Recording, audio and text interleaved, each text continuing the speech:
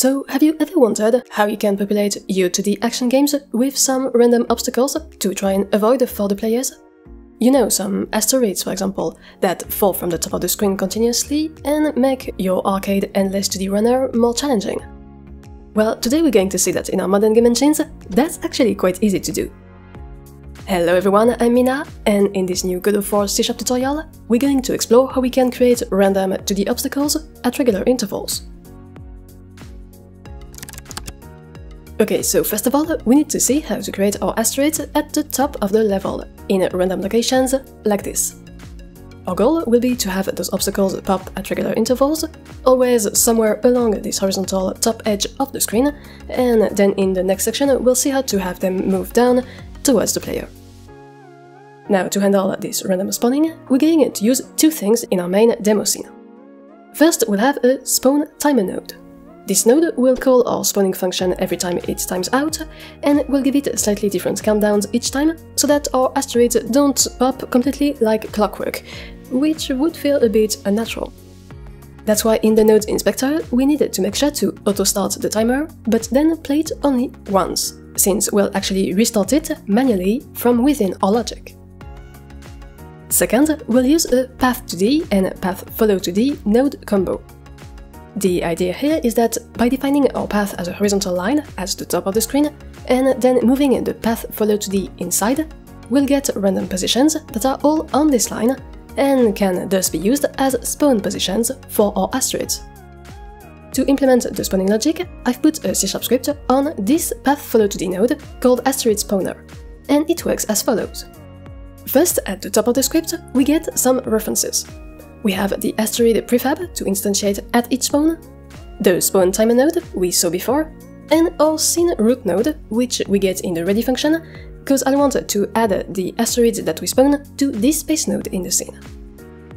Then, all we have left in the script is our actual spawning method, which, don't forget, is linked as a callback to the timeout signal of our spawn timer node.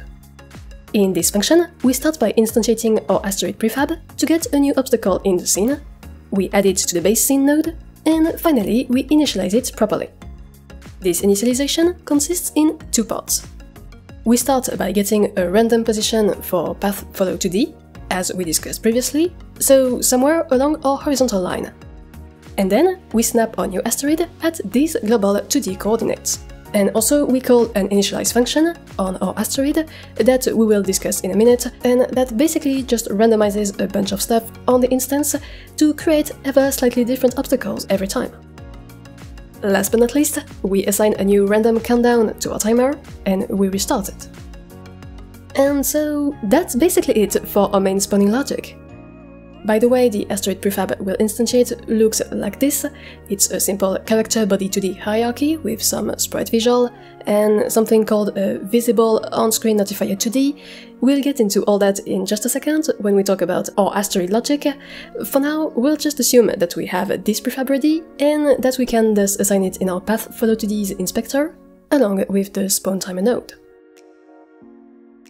So at this point, if we play our scene, we see that we do get some asteroids that appear at the top of the screen, at somewhat regular intervals, and at random positions. But of course now we'd like those obstacles to actually move down, cause right now there isn't much of a challenge.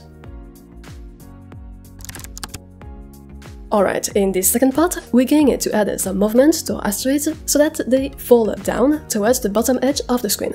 And then, when they reach this edge and get out of view, they'll automatically delete themselves to avoid cluttering the scene with useless off-screen nodes. Okay, so as we saw previously, the root of our asteroid scene is a character body 2D node, with its associated collision shape 2D node to define the collider shape. Here it's a circle. Now, we already talked about character bodies, and more specifically character body 2D nodes, in this previous episode of the series, so I'm not going to go into too much details here. In short, Godot's character bodies are a type of physics bodies that are not affected by forces directly, so you have to move them manually using a script, but they can affect the other bodies in their path. Here, the full logic for this asteroid, which I've put on the root node of the prefab scene in the asteroid.cs script, is the following. At the top, we get a list of all possible asteroid sprites in our project. This list is used in our initialize function, which you'll remember that we called earlier in our asteroid spawner script in the spawning logic. And what we want is to get a random sprite from the list, and at the same time also get a random initial rotation, a downward velocity, and a random rotation speed for this asteroid instance. Again, that's a way of adding a bit of variety. Then the continuous rotation and the velocity are used in the physics process function, to have the asteroid rotate slowly on itself and fall down according to our velocity vector, thanks to the move and slide built-in. Finally, at the very end of the script, we define a cleanup function that will delete this asteroid instance if it's not visible anymore. And we'll simply connect this method as a callback for the screen exited signal of our visibility notifier node over here. And here we go! If we try our game again, we see that our random asteroids now fall as soon as they pop at their random location, and then they disappear when they hit the bottom edge of the screen. By the way, as a quick improvement, it can be really cool to have the background starry sky move a bit as well. This will further increase the feel of movement.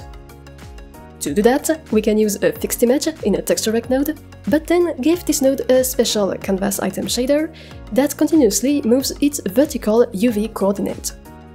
By enabling the repeat option on this texture, we thus get a very basic and highly controllable displacement of our background sky, although we have just one static image in our project assets. Okay, that's pretty cool. We now have a big part of our logic, and the only thing that's left to discuss is how we can detect collisions between those obstacles and our player avatar. To wrap up this tutorial, let's see how we can have this spaceship player avatar collide with the asteroids. If we take a look at what's inside this player scene, we see that it's structured as follows. The root node is a character body 2D, just like our asteroids. That's because we'll want our player avatar to be controllable via some input keys, just to move it left or right in the scene. The collision shape 2D node beneath defines the shape of this body's collider as another circle, and then we have Kani's spaceship sprite for the visual, and finally, at the bottom, we have a sub-hierarchy with an area 2D node and its own collider as a child node that has the same shape as the first one. This extra area-based hierarchy is useful because we want our player to be able to detect when an asteroid gets close, so that it can react and take some damage, play some specific explosion VFX, or any other way of indicating that there's been a collision. And in Godot, area nodes are special trigger zones that can detect other physics bodies or areas that enter and exit, and can thus run specific parts of our logic thanks to precisely timed signals. Typically, in this case, we'll use the area's body entered signal to detect when other character body 2D nodes, meaning here asteroids, enter this circular zone. However, when using this player setup, it's important to ensure that the root character body 2D node is on a different physics layer and uses a different physics mask than that of the asteroids.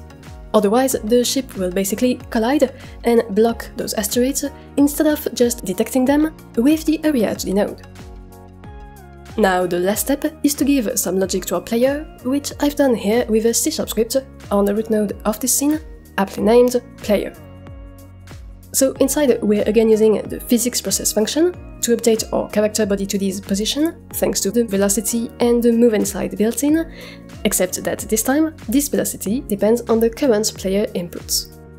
Basically, this inputs.getAxis method will compute a float between -1 and +1, corresponding to the input key that is currently pressed, if any, among the two ready-made Godot actions UI left and UI right that are associated with the left and right arrow keys. In short, this means that if we're pressing either the left or right key, then this float will be -1 or +1, and so we can use it to update the horizontal component of our body's velocity. Else, if we're not pressing anything, this axis will be 0, and so in that case we'll have our horizontal velocity quickly drop back down to 0. Finally, the area 2D body entered signal is linked to this callback function at the bottom of the script, to which Godot automatically passes a reference to the 2D body node that entered the area, which allows us to check if the node is indeed an asteroid, here by checking if it's in a specific node group called asteroids. In a nutshell, Godot's node groups are a bit like tags in other game engines. They're user-defined collections of nodes that allow you to get or process nodes without having to know precisely what those nodes are exactly, just by considering them as part of a group. This helps increase modularity and better organize your Godot project in a clever way. Now, to actually put our obstacles in this asteroids group, we'll go back to our asteroid prefab scene, select the root node, which is the character body 2D that our player's area 2D can detect, and on the right, we'll switch over to the node panel and then the group section inside.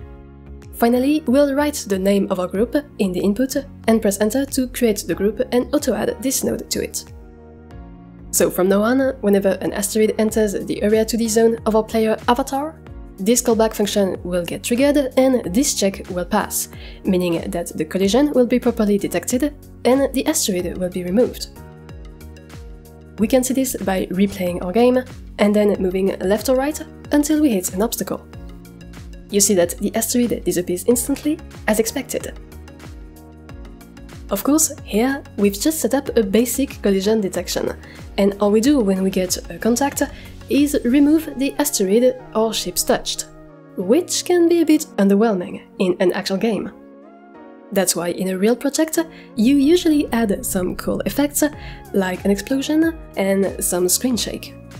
I don't want to dive into this today, cause this episode is already a bit long, but of course, if you're curious about those extra features, let me know down below in the comments.